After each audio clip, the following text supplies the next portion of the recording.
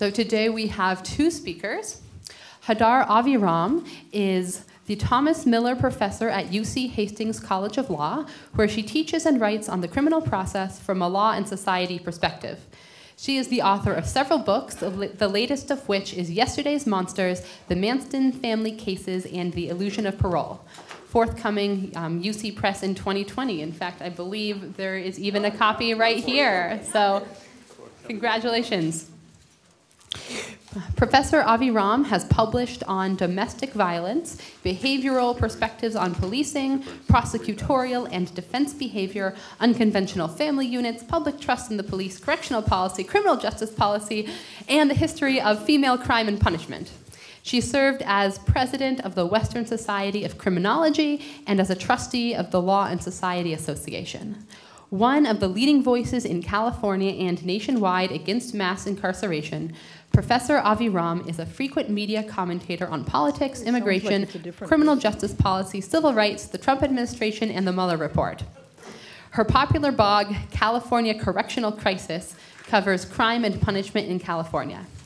In fall 2009, Hadar was a visiting fellow here at the Harvard Animal Law and Policy Program, where she started working on her book-length project about direct action animal liberation activists facing criminal trials for rescuing animals from factory farms. Our second speaker, Professor Justin Marceau, is a professor of law and the Brooks Institute Faculty Research Scholar of Animal Law and Policy at the University of Denver. He is currently a visiting professor here at Harvard Law School. He splits his scholarship between animal law and criminal law, researching, writing, and litigating in both fields. His animal law scholarship includes his recent monograph, Beyond Cages, and his litigation includes leading the remarkably successful efforts to challenge Ag-Gag laws across the nation. So with that, please welcome our speakers. Sure. Hi, folks. Thank you very much for having us. I'm delighted to be back at Harvard, and Justin is here for the semester, so many of you probably enjoy taking his animal law class. So we're going to talk about actually two facets of how animal rights intersect with the criminal process. Justin's going to start by talking about the way that we marshal criminal law to basically enforce, essentially, animal cruelty laws and what's wrong with that. And then I'm going to follow up talking about animal rights activists as criminal defendants and what they do with their criminal trials. And we will try to be brief but illuminative and then take questions from the audience. Thank you. Right, brief and illuminative. So I thought that I would... Yeah, the microphone is more or less working, you can hear me. I thought I would start actually with a passage. I don't know how many of you read Professor Minow's book on restorative justice, but she starts with an interesting passage, right? She says, "Ours is an unforgiving age, an age of resentment. The supply of forgiveness is deficient." And she continues and says, what we all know to be true at this point: the United States is particularly punitive in defining, prosecuting, and punishing crimes, especially if the accused is a member of a racial minority. As of 2018, the United States is the most incarcerating nation in the history of humanity. And somewhat more forcefully, my co-speaker today, Hadar, said incisively, she described our criminal justice system, she described it lots of different ways, but she described it as, quote, a veritable human rights crime of massive proportions. And I think that that's sort of apt, and that's my jumping off point for thinking about the role of animal protection in this realm. And I wanted to say a couple of preliminary things.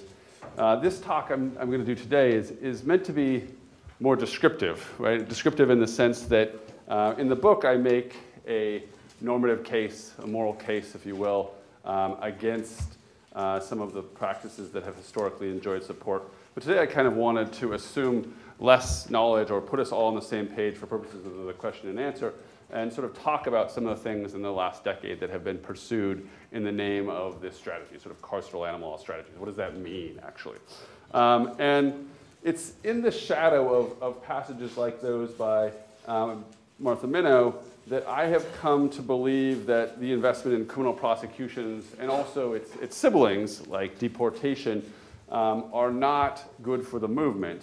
And the argument is not that the movement is primarily one that is insisting on incarceration or criminal interventions. I don't think that's true. I don't think it's what the movement does.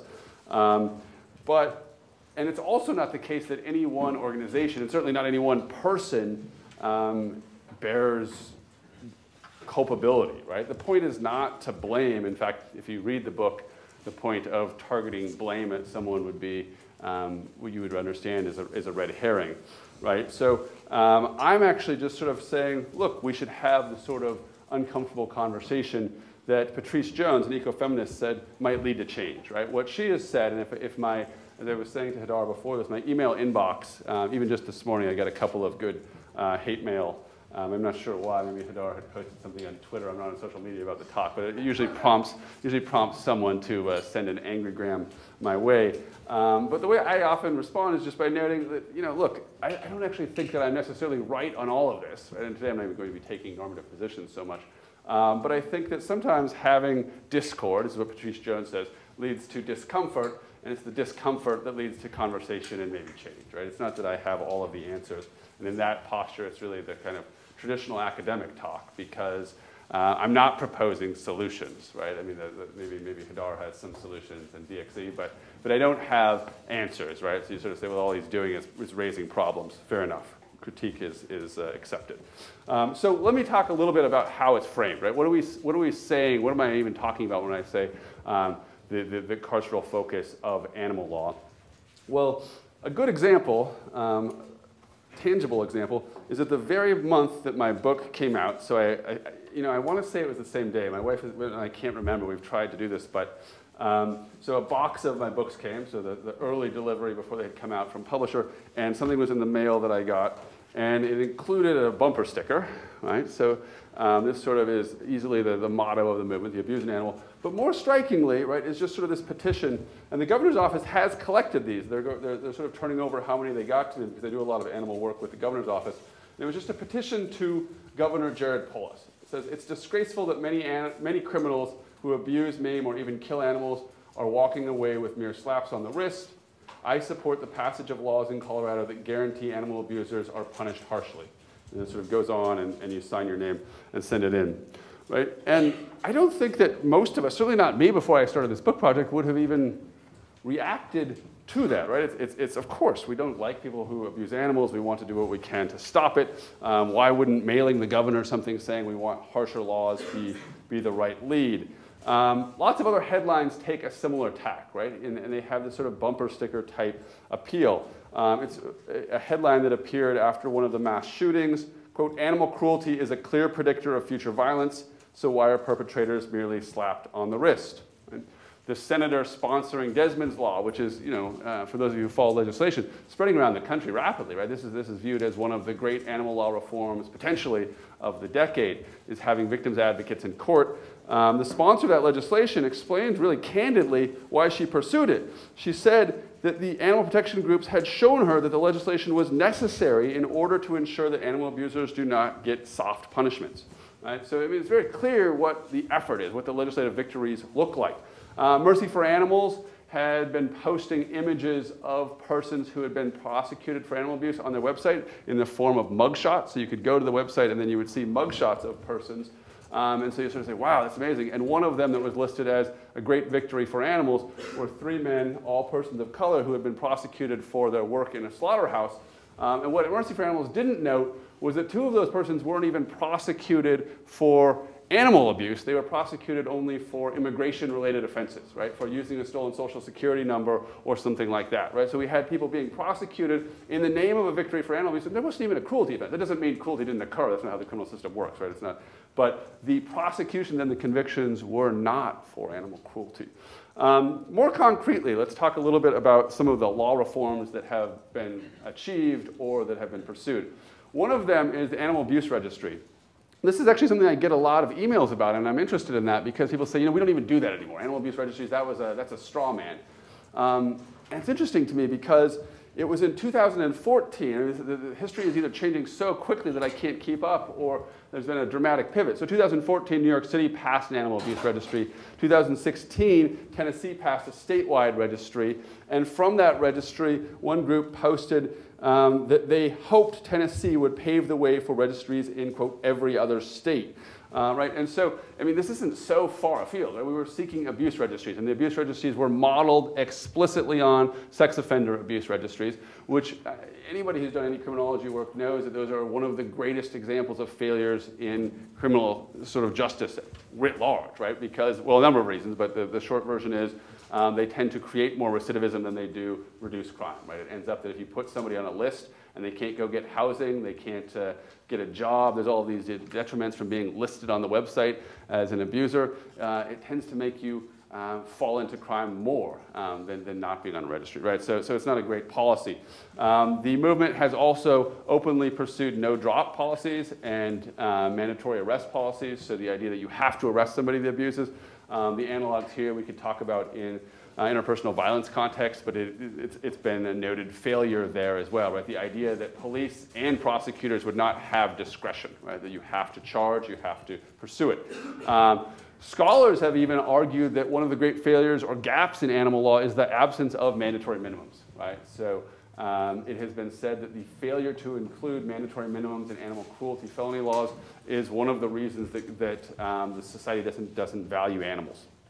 It's also been the case that the animal protection movement has, in different states and at different levels, funded prosecutors, right? So in my book, I talk about that quite a lot. It's a striking thing, and we can talk about it in the context of DXC, what it would look like to pay for a prosecutor. If Tyson Foods had a prosecutor on retainer every time they thought an activist was getting out of line, right? Even if it's not a particularly good charge, it's very close, right? Yeah. I mean, even if it's not a particularly good charge, the fact of facing liability would be a real encumbrance to activists and movements, right?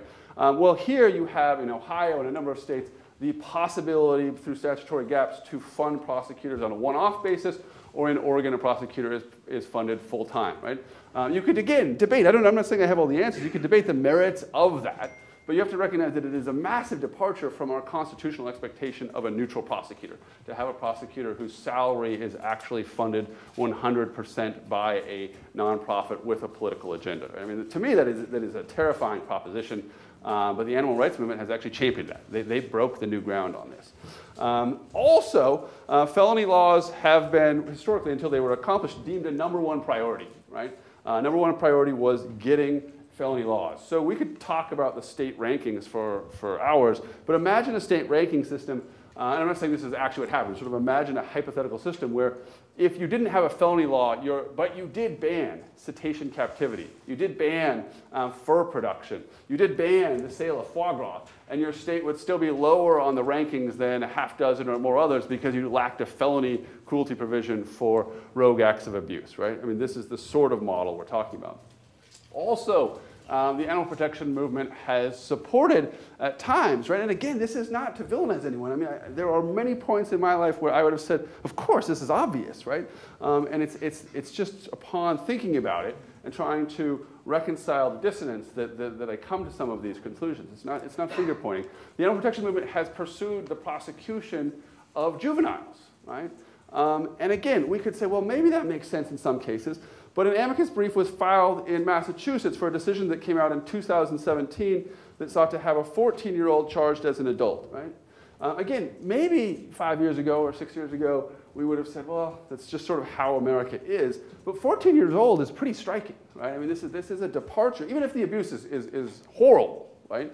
And to just sort of make it more clear what that means, right? The Massachusetts Supreme Court, in describing the case about pursuing juvenile prosecution as an adult, made clear what it meant. They said, quote, whereas a delinquent child is subject to rehabilitative penalties and remedies, if the child is indicted and subject to adult penalties, it includes an adult sentence and state prison, right? So the line here was, should we seek rehabilitative penalties? Well, that's what juveniles get. We could debate whether that's really what happens to juveniles.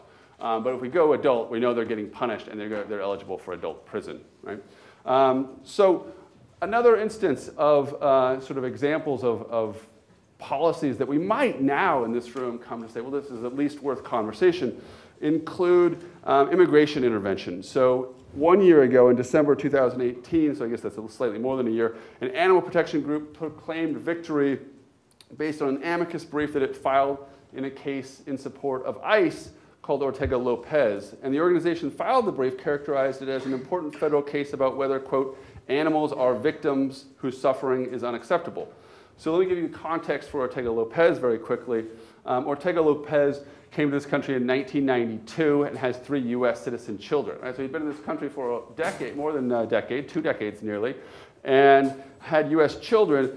And the government claimed that, by their own admission, that he had a, quote, trivial or minor role in a single cockfighting event. So probably he was there, right, if you look at the fighting. So he attended, he didn't pay anything, he didn't pay any money. Again, not to diminish that, it's serious, right? But based on that, he said, could I possibly have cancellation of my removal? Could I seek relief to not be categorically deported? And I said no, and they sought amicus support from animal groups to support that decision, and the animal groups did indeed provide it, writing a brief that argued that harm to an animal is a crime of moral turpitude, that it has a victim, and as a crime of moral turpitude, they should not be eligible. Not that they can't be deported, that they have to be deported, right? Categorically must be deported. A final example is one of my favorites, but it's more anecdotal. People don't know it. I invited a prosecutor to my animal law class in 2016 to talk about some of her work. And an example that she gave that I'll never forget, very attached to animals, very empathic in many ways. She had the ability to really relate to the animals that she was trying to help. She showed a picture of a poodle that with matted hair that didn't look well. It didn't look as bad as some of the pictures of, if people looked at the images that in my animal law class, like Amanda Arrington showed of dogs. But it was a dog that was not looking well, right? And she talked about how people had told her that there was a dog that was being mistreated. And what should she do? Well, she sent police officers to the door to ask if they could come in and see her dog. And the woman said no. And so then she sort of gave a lesson to the students, but you never give up. As an animal lawyer, you have to be creative. And so what did she do? She sought an administrative warrant. So she went to the police and said, this house kind of looks like shit. Maybe there's some sort of housing code violation inside there if we get inside. So they sent police officers to inspect for housing code violations. And while in there, they took pictures of the dog that was indeed matted in the pictures that she had revealed and not doing well. Then she showed that she prosecuted this guy. He turned out to be 86.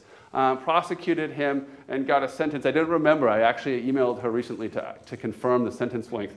But it was somewhere it was less than a year and more than 6 months. So in that neighborhood, right? So she had a very elderly person serving time in incarceration, actual incarceration time.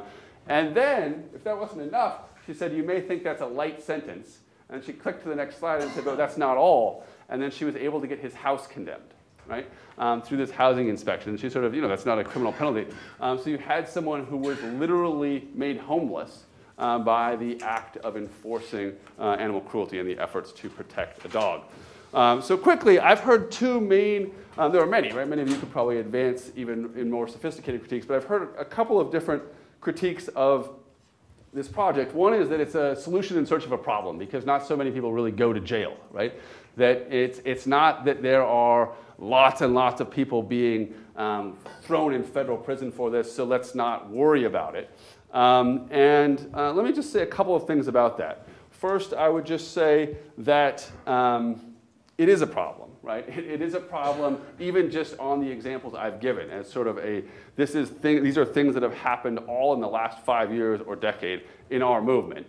They're anecdotes in that sense or qualitative evidence, but it's also the case that this is how the movement is being understood by others. So other groups look at the movement and say, wow, this is something that is framing itself as a civil rights group, but they are engaged in deportation, detention of juveniles, criminal interventions in marginalized communities. What does that do? How does that make us feel? Second, this is this effort to look mainstream in the eyes of prosecutors. I mean, I could say a lot about it, but I think I would like to just share a quick vignette from Paul Butler on his experience as a prosecutor.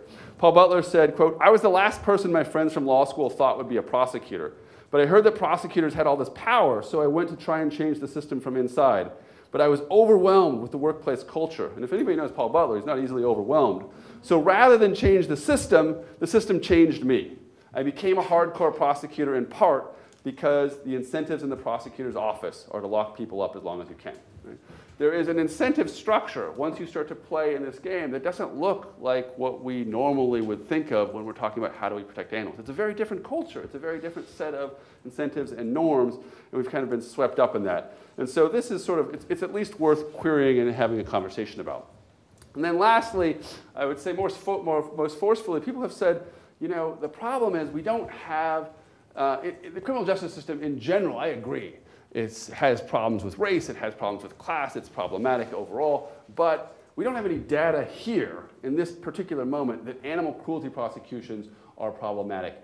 And you know, first of all, I think that it's kind of remarkable that in 2020, someone would say, unless you can prove that the criminal justice system is racialized in this context, then we probably should just proceed, right? That's not where I would start with my assumptions. I don't think that's the trajectory of modern social reform.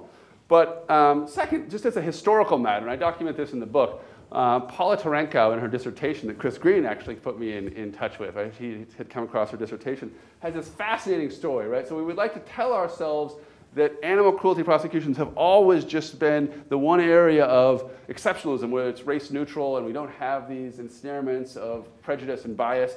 But the origin story is as racist or more than anything you would find in the new Jim Crow, right? So Paula talks about the fact that the Humane Society of Washington, D.C. had, so one of the best kept records for an urban area that had a local Humane Society, they had long had a policy of not putting people in jail or incarcerating, but education and outreach. And they said this will change the hearts and minds. But when did they change from that? They changed from that only after the abolition of slavery. And so the flyers that they passed, it wasn't coincidental, the flyers that they then started handing out in their newsletters said, the slaves, right, the former slaves are such that they have been so dehumanized that they will never learn how to treat animals right. Right? So it was explicitly grounded in this idea that in the wake of a terrible thing that we've done, which is slavery, these humans are never going to know how to treat animals right, so we got to turn to the carceral turn. And that's in fact what happened. So they started promoting legislation and looking for opportunities to incarcerate. Right?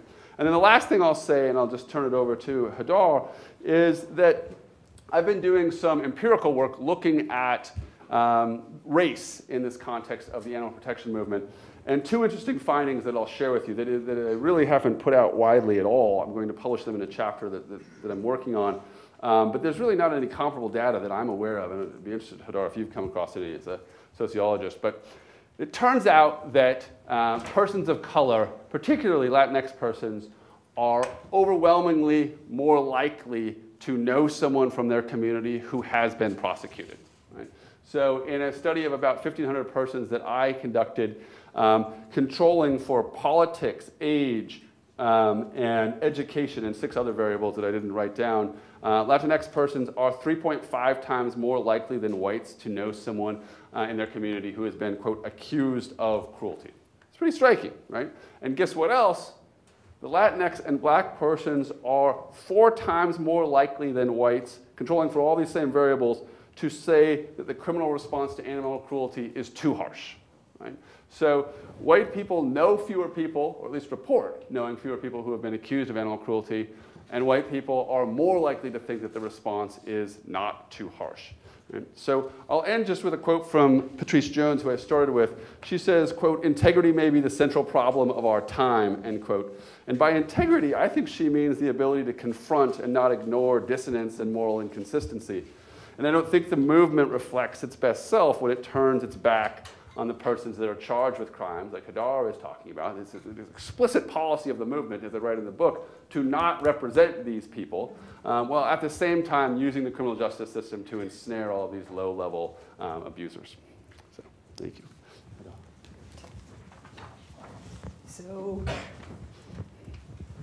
So I want to start with putting some of the things that Justin said in a broader context in 2 ways.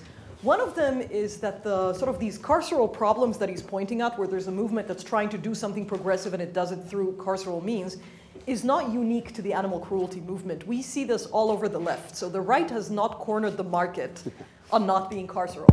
We see excess in the Me Too movement. We see excess in the prosecutions in police violence movements.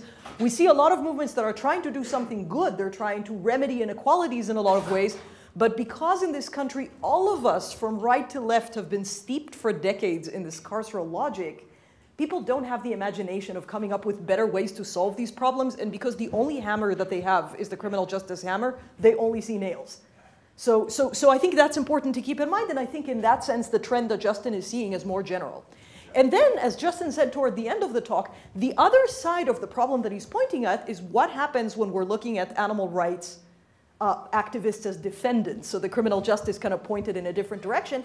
And that's the topic of this book-length project that I've been doing. I actually started it here at Harvard when I was a fellow in the fall.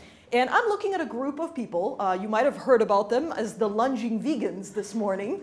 So this is like the trendiest of trendiest talks about animal rights, the folks that tackled Jill Biden this morning, or Jill Biden actually tackled them, I should say. And folks from that movement, folks from this organization, Direct Action Everywhere, is where I'm doing my ethnographic work and studying how they're dealing with cases that they face. So I'm going to start with a video, and I'll tell you about it because we're short on time.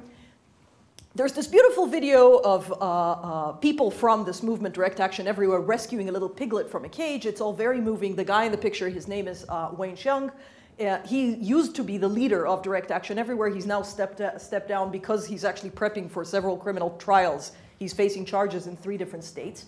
And from their perspective, of course, the video presents this whole thing in very tender ways and talks about how they're rescuing the pig. But keep in mind that if you put on the Farm Bureau glasses, what these people are doing is trespass and larceny, both of which are state criminal offenses, and they face pretty serious charges.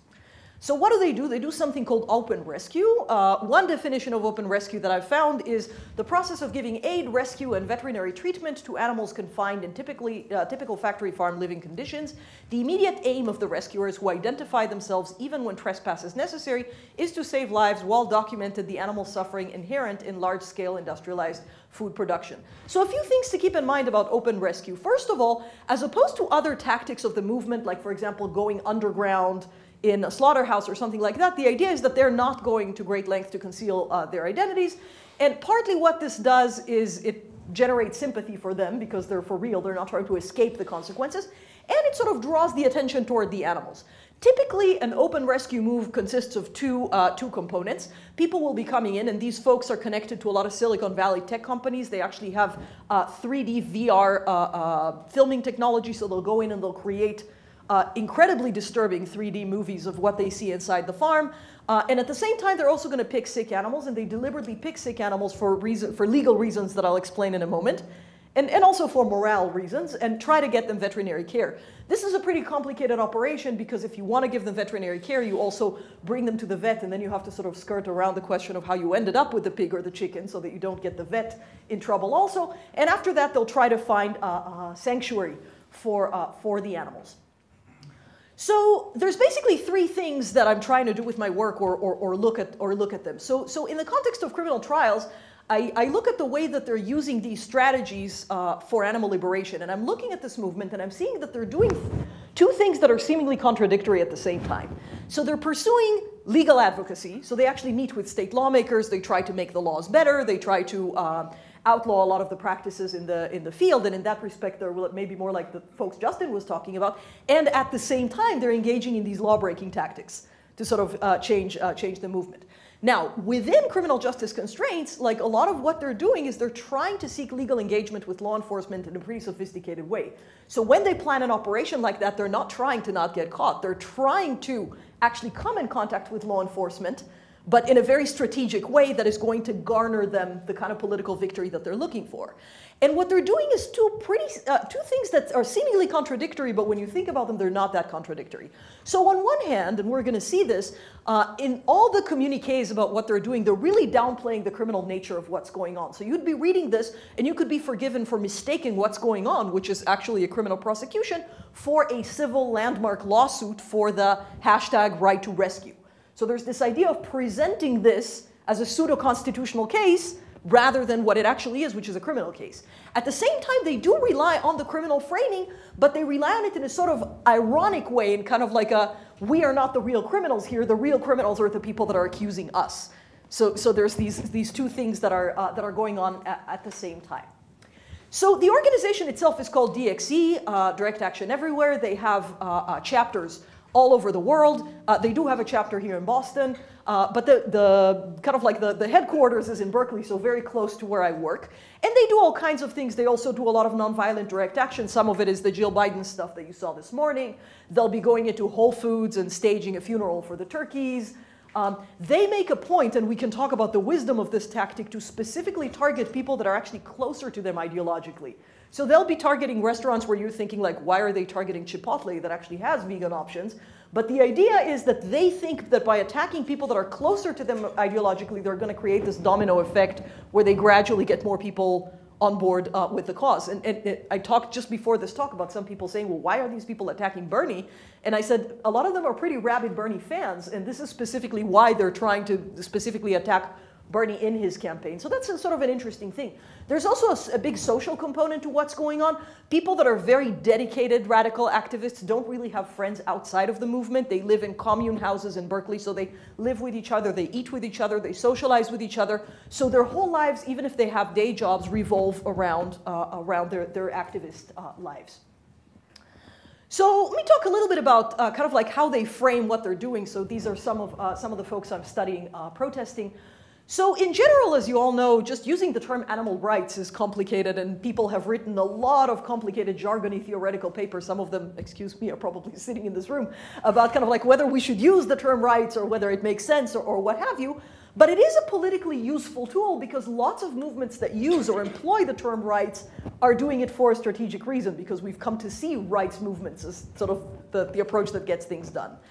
And basically what DXE do is they do exactly this. So they have this 40-year plan. You can see it on their website. They have a roadmap of what they're going to do for animal liberation. The end goal that they're looking for is a legal goal. They want a constitutional amendment that defines animal rights. That's the ultimate goal. And the way to get there is to do two things at the same time. To gradually decrease the acceptability of making, producing, and consuming animal products, while at the same time increase the acceptability of open rescue. So both of these things are happening at the same time, which is why the framework is actually not contradictory, because seeking legality and through lawbreaking at the same time is getting them to the same place. But keep in mind that if you're breaking the law and you're tackling Jill Biden on stage, if you want to then have credibility when you go to lawmakers, you have to sort of like constantly work on actually having legitimacy to show up. And this is one of the great ironies of this movement, that they somehow succeed in doing this, despite the fact that they're doing these very theatrical, flamboyant, and maybe arguably embarrassing things. Here's some of the things that they do within legality. So when they're not open rescuing, they've actually succeeded in passing the San Francisco fur ban, which later became the California fur ban. They were fairly instrumental in getting the ban to pass. They've been working with state legislators on putting together legislature that's supportive of them. They have gotten several city councils in the Bay Area to adopt resolutions. I mean, of course, this is symbolic, but it does matter overall for the goal. Adopting resolutions that say, this is the right to rescue, we support you, we do not support the prosecutions against you. And they're trying to fight laws that the Farm Bureau is trying to push on them that are hostile to open rescue. We can talk about those in the Q&A if we have time. So what do they do with an open rescue? So this is kind of a bearing witness thing. In a lot of ways, what they're doing is they're doing something that's illegal, but they do have to have a legal beard to some extent, or some sort of legal leg to stand on. This is partly where I come into this, because when they break into these farms, and the sheriff comes to arrest them, they show the sheriff this one-pager that I hastily wrote for them a couple of years ago about the necessity defense and why it arguably applies to what they're doing. They will typically alert law enforcement before they plan to do something like that, because they want to make sure they've exhausted all the legal avenues before they do it. They make efforts to evade detection. So the fact that kind of like it's done openly is only part of the story, because if you actually want to get the footage and rescue the animals, you have to avoid being apprehended at least until you've achieved those goals. So that means you sneak in and you come in at night. And you use technology, because they have found that these 3D movies are pretty effective. Next time there's a vegan fair in Boston or something, you should go and see if they're tabling and they have the VR sets, and you can see one of the movies. They're quite stunning. And then they'll rescue the animals. They will deliberately pick poor or sick animals, and they never leave without taking at least one animal. There's a couple of reasons for this. One of them is that they're planning to argue the necessity defense, and they can argue that there's imminent harm to the animal only if the animal is really sick. Although, as we know, many animals face imminent danger in factory farms. But the other thing is that doing this work is hard and demoralizing, and you experience horrors when you do this. And so you have to at least manufacture for yourself a little bit of a Disney end, because otherwise this work is just so depressing that you have to like add a component of hope to what you're doing. And again, they anticipate arrest, they come prepared, they make their arguments to the sheriff, and they have various ritual and theatrical things that they do when law enforcement does show up. So then when they prepare for trial, they need to find legal representation and they need support. If you go on Facebook and you look at what they're doing, you see how long I have left. Oh, we're good. So when they'll go to court, typically what you'll see is people making arguments that they are pursuing a legalization of the hashtag right to rescue. So we're not criminals, we're people pursuing a landmark case and we need your help. So that's how they seek donations. And they're also looking for legal representation showing that they're fairly sympathetic people. Now this is true. These are very sweet, you know, non-violent folks. You know, they meditate in jail. They're like, you know, they're folks that elicit a lot of sympathy, not necessarily from the mainstream animal rights movement, but as I'm going to say at the end of today, that's not necessarily a bad thing. Because it does achieve some goals, except it's not exactly the goals that they're looking for explicitly. So, the lawyers that they do manage to get are not people from the movement, and this is because people from the movement will say, look, criminal law is very specialized. We are not criminal lawyers. We're animal rights lawyers. I've interviewed lawyers and asked them, like, why would you represent this? This is an animal rights case. And people have said to me, it's not an animal rights case. It's a criminal case, which requires special criminal expertise that I do not have. And I'm afraid that somebody's going to go to prison, and I don't want to make a soapbox at that expense. Except a soapbox is exactly what they want. So they're looking for criminal lawyers that also have the flexibility to see that there's political goals here that are not necessarily a legal acquittal or a dismissal of the charges. In fact, if the prosecutor quietly dismissed the charges, they'd be quite gutted because they wouldn't really get what they're trying to get out of this, which makes being a criminal lawyer of people like this pretty complicated. Like, think about some of the work that the National Lawyers Guild does. It's kind of like along the same ways. So when they come to trial, they want to argue the necessity defense. This is some of the elements that the necessity defense is not really codified in a lot of these states. This is, I fished it out of the criminal jury instruction. So as you can see, the requirements for the necessity defense are rather narrow. It really has to be an emergency. It consists of this idea that you balance the harms. So they'd have to show that the harm to the animal is greater than the harm perpetrated by the trespass and the larceny. And of course, whether this is convincing or not depends on whether you're wearing your DXE glasses or your Farm Bureau glasses. Because if you wear your DXE glasses, you're like, well, this is life and death. If you've put on the Farm Bureau glasses, these people are taking property. So it's actually questionable whether this is a successful tack. And we can talk more about that in the Q&A. So they encounter all kinds of challenges. First of all, in general, courts have become rather hostile to people trying to make these kinds of political arguments, and that's really tough. They're facing legislation that's pretty hostile to them, and they're dealing, for the most part, because they do this in farming counties, they're dealing with farming jurors in those farming counties. And that's difficult to sell. Now, I find it interesting, Justin just mentioned the idea of kind of like the prosecutors working for the animal rights organizations. In some of these counties, there's so little crime that the prosecutor actually is not a prosecutor full-time. And during the time that they don't prosecute, they actually consult for the Farm Bureau. So, yeah, theater of the absurd. So there's that. They are packing the courtroom and they are advertising. So part of the field work is I'm starting to go to the pre-trials, which are starting to happen this month. And I'm actually asking myself whether the activists packing the court is useful or counterproductive. Like, I'm not sure that a good selling point for the rural jury is seeing, like, you know, a sea of, you know, chanting people in blue shirts. But again, it depends on whether you're trying to have a legal victory or a political victory. Then there's the question of how people look at the possibility that they might actually go to prison. So when you interview people, which is what I'm doing for this project, and you ask them, like, what do you think about the prospect of going to jail?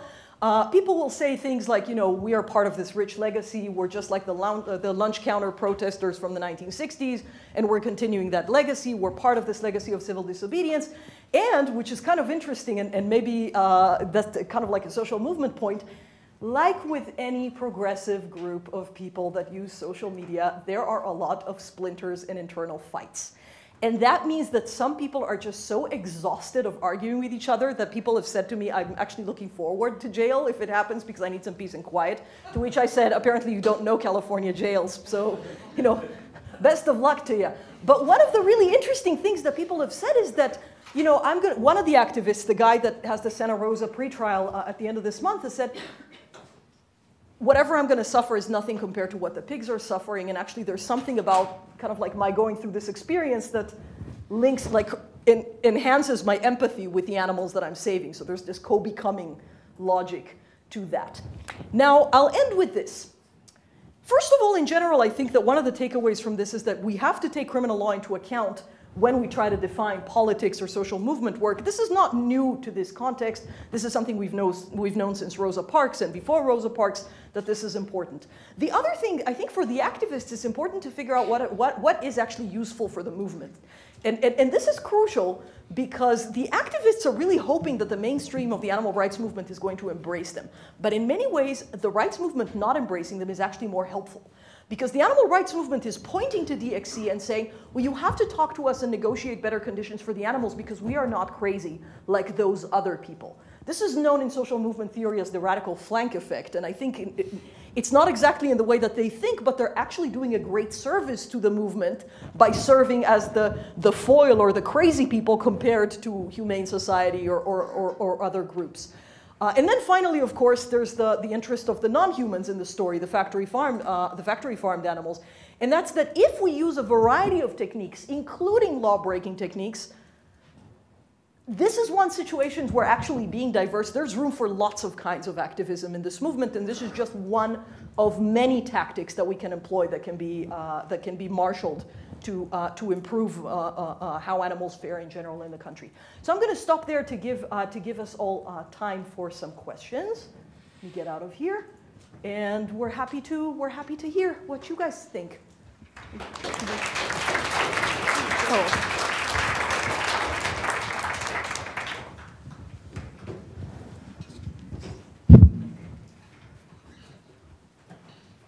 Oh, thank you.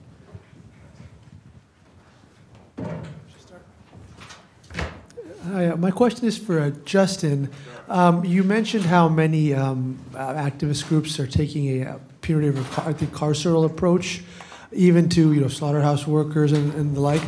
That's interesting you say that because from some of the things I've seen, there have been reports by nonprofits talking about some labor conditions in slaughterhouses and such.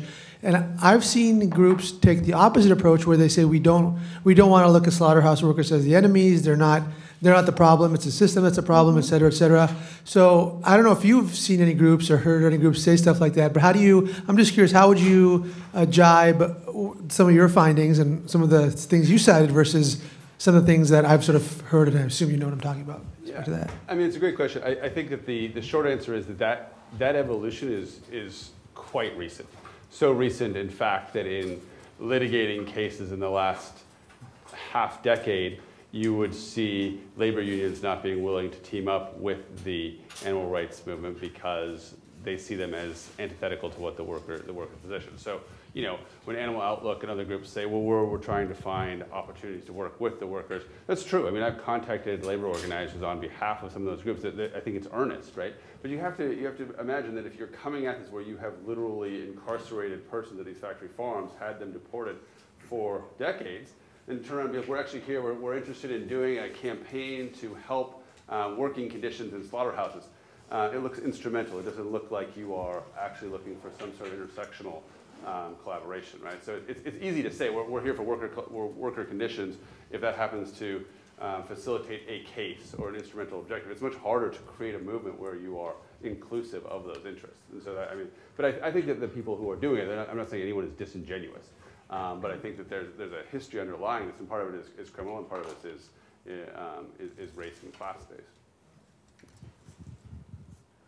Thank you very much. This was very, very interesting. My question is for Professor Aviram. With respect to the radical flank effect, I wonder if there's some sort of maybe like unintended painting of the entire movement as, you know, including the supposedly moderate Humane Society of the U.S. or some such thing as, you know, coterminous with this radical flank. For example, my friend, apropos you were saying this is timely, sent me that today, the video of Jill Biden and also of, I guess there were topless protesters of Bernie Sanders, and sort of said, like, what are you doing in this animal movement? Like, why are you part of this? Something like that. So I'm really glad you asked that, because one of the things that I'm looking at, because I'm looking at this partly from a social movement lens, is I'm looking at dissenters writing about why they left DXE. Yeah. And part of it is just like embarrassment. People are like, I don't want to be associated with this. It's like, it's mortifying to me that this is getting press, and I can't deal with it. I mean, certainly the Joe Biden and the topless stuff, but I mean, even staging a public action in a place like Whole Foods can be very embarrassing for people that participate in it if it's, you know, done the way it's done. And I do get the sense, just from seeing sort of the correspondence and kind of like who rushes to apologize for things like this, that the more moderate animal rights organizations, like whenever something like this happens, everybody's in a rush to distance themselves from that. So you're going to see like PETA dumping on them, you know, and the funny thing is everybody also dumps on PETA. Like the funny thing about the radical flank event is everybody kind of like who's standing to the center is pointing at whoever's standing to the left of them and saying, we're not like that. So you see this effort, and to some extent, it's good that that happens overall for the movement. I mean, of course, for various individuals, it's not great, but the advantage of it is that people get social capital from distancing themselves publicly from that. I will tell you that there's a new Twitter handle as of this morning called Lunging Vegans, and they are feasting on this, which is kind of funny because you're like, you're the butt of the joke for everybody else. But they're actually turning the joke around, and they're like, we don't want 4 more years of Trump, but we also don't want animal products. And it's very jocular, it's very fun. They're sort of trying to use this. It's people that are very committed to the goal. They feel they have nothing to lose. They don't have a lot of social capital investment outside of the movement. And so there's a lot of kind of like in-group validation for what they're doing. Yeah. And I would just add, Andy, I mean, I think it's your point is so good, but this comes up in cases. I mean, judges will say, you know, I mean, I just read this morning about, you know, whatever happened. I mean, is this some of these plaintiffs? Is this? I mean, and you know, it's what Hadar said. I mean, there's in this social change literature, there is really this strong notation of you need the outlaw in order to have the in-law. Like you can't have the in-law success if you don't have the outlaw element. Right? They are compatible. So it looks bad, right? But I think that there is. I mean, this is pretty well documented. And for what it's worth, DXE do the same thing. They're saying we're not like the ALF. Exactly. Right? We're not bombing labs. Right. Yeah. No, that's right. Well, I have a question. So this is for Hadar. As someone who has spent a lot of you know, time, has relationships, ethnographic research with DXE, what is your take on the perception by some people that it's a cult? So, for instance, as you know, Carol Adams will not speak at an event with DXE because she said, I don't want to risk accidentally bringing people who come to see me into a cult. So you're talking to the right person, because I've just given a lot of thought to cults in another context. And what is a cult depends a lot on who's looking outside of the cult and kind of like how to deconstruct what a cult is. I think a lot of what we're seeing in these controversies, and by the way, after Carol Adams wrote this kind of like feminist takedown of what's going on, there were a few dozen people that exited DXE on account of grievances related to that. I think a lot of this is just very basic and fundamental differences in style among progressive movements, and we see a lot of these splintering in other contexts as well. So there will be the folks that are very intent, and it's very important for them to call out instances of racism and misogyny, and they think that that's the way to deal with it. And DXE has very consciously, their leadership has chosen not to go that way. And that's an interesting decision, given that most of progressive activism, and a lot of these people are activists in other progressive contexts, that's kind of like the go-to tactic, right? And DXE is like, no, we're all about call in. If you think that somebody said something that's racist or transphobic, you go and quietly talk to them. And they'll argue, you know, we've handled the sexual harassment situation by quietly talking to the person and tell them, do not ever show your face in DXC again. But that was not enough for the people that were seeking a more public repudiation of what happens. And there's also factual disputes about what exactly is happening with kind of like the internal policing of the organization. Like everything else, you get a lot of different versions of what happened, and it's kind of hard to tell. I can definitely see how people coming into this will see cultish elements. I mean, just to give you an example, so one of the things that DXC propagates is something called the Liberation Pledge, which is you wear a fork on your wrist and you vow you're not going to sit at a table where animal products are being served. I mean, for a lot of the people in this room who associate with people that are not vegans, that means alienating yourself from a big portion of your social circle. But because a lot of these folks don't have a lot to lose and they hang out with vegans, they've created this alternative social scene. They have their own 4th of July, they have their own Thanksgiving, they have their own thing. For somebody looking at this from the outside, it certainly looks like a cult, and I can understand that perspective. I can also see why people that are really invested in this movement are saying, like, I found my people, you know, I don't want to interact with this like scary meat-eating world. But the outcome of this is that people won't have holidays with their families, which certainly gives rise to these kinds of accusations. So there is a lot of sort of light and shadow in how this works, and this is partly what makes these people fascinating to me.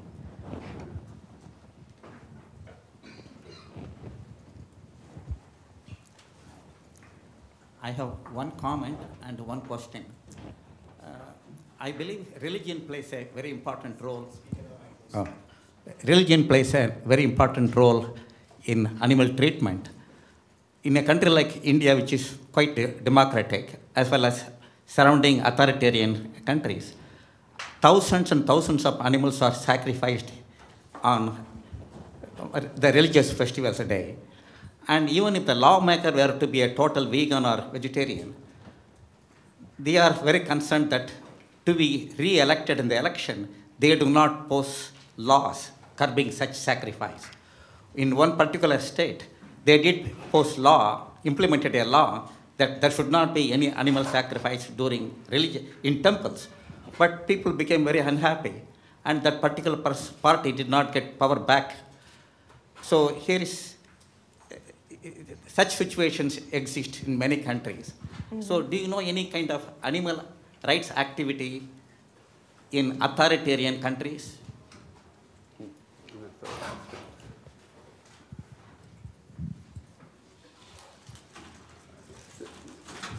Sorry, and is the question specifically whether the authoritarian government is imposing an animal rights agenda? No, what I mean, for example, this is a free country. So you do find animal activity like in California. Sure. What I'm asking is whether such activity have you heard of in an authoritarian country, wherein, you know, people may be harmed instead of being just jailed. Right. So no. Yeah, I mean, I don't know. I mean, I have. There's definitely like very strong pockets of activism in, for example, China. I mean, you have this sort of trope of China and dog for that. There are remarkable like activist organizations there that are risking considerable punishment and, you know, life and limb. And I think that's true in other nations too. I don't have that background, but it definitely is true that they exist outside of democracies. And I should say, there are people in the room that are far more qualified than me to talk about the international context, because my study is limited to the domestic context. I will tell you that one of the outreach aspects that the activists do is they try to look at sort of unlikely allies. Like, for example, in San Francisco, the best vegan restaurants are owned by cults. The Sri Chimnoi cult has a vegan restaurant, the Supreme Master cult has a restaurant, and they're constantly thinking like, do we have some like untapped resource in the form of the disciples of these things that we can, but imagining the Sri Chimnoi people marching with DXC is kind of hard because there are people that are very, very different from each other. So making these coalitions when there's such cultural differences is not an easy thing. But again, I defer to the much vaster expertise of people sitting in this room right now. I got a quick question for each of you. Justin, Boston was the site of this what's known as the puppy dough incident, where there was a puppy that was like brutally tortured, tongue slit, all this terrible stuff happened, left in a playground where children might have found it. That then spurred a backlash of a wave of animal protection legislation. but there's a lot of people who feel really strongly about that, and I wonder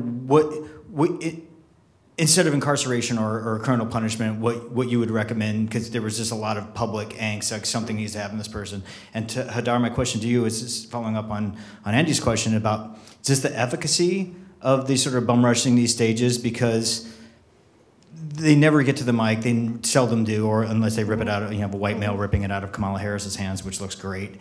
But no one's ever, afterwards, no one's ever talking about, oh wow, we should really consider the plight of dairy cattle. There's like, look at these crazy people we need more Secret Service protection for Joe Biden. I mean, that's all you're hearing. You're not, the message actually never gets through, just the crazy, it seems all it gets through. So I just wonder what their internal perspective is on what they believe the actual efficacy of it is. Sure. Yeah, I mean, quickly, I mean, my take is not, so two things, right? One, it's not an abolition take at this point. It's not decriminalization. So you respect the fact that the existence of law does, at least according to some data, create a deterrent, right? That you would have less animal abuse because you have the law in place. Beyond that, I think there's a lot of questions, right? Like, what would we do? Well, what would we do if we imagined all kinds of different Rawlsian first positions, right? What would I do? I mean, I thought it was fascinating when Hadar said she talked to the lawyers in the movement. He said, well, we don't take these cases because we're not trained in it. Well, that doesn't stop them from taking lots of cases that are outside of their areas of expertise. I can tell you that. And they say, well, we don't do that. Well, you could hire a defense lawyer if you wanted to, right? I mean, we fund these, but we don't want to. And the same is true in this, right? You could invest resources instead of in trying to get a registry passed. If you diverted just the money that the organizations had spent in the aggregate toward trying to get a registry to treatment and rehabilitation programs, we don't even know. The sky's the limit, right? I mean, there are programs now that are trying to look into this, but it's costly and it takes time. It doesn't happen in 6 months. It doesn't happen in a year. And we're so far behind that curve because we have been wrapped up in this other agenda. So I don't know exactly what we would do, but I would say some of the resources would go towards focusing on true individualized assessments and then assessment-based treatment and interventions. And I will say very briefly, because I know we have to dash out of here, it depends on who you ask. I think there's a generational gap within the movement where the younger people tend to be less reflective. I mean, the 21-year-old guy that grabs Kamala Harris's microphone obviously has some ego invested in all this, and he's not looking at the bigger picture.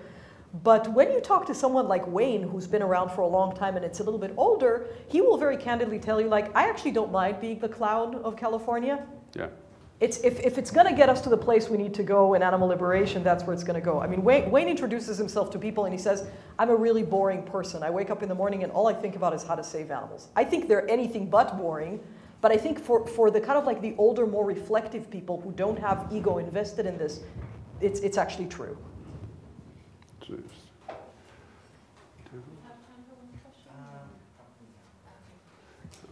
Okay, well, thank you very much, both of you. Thank you.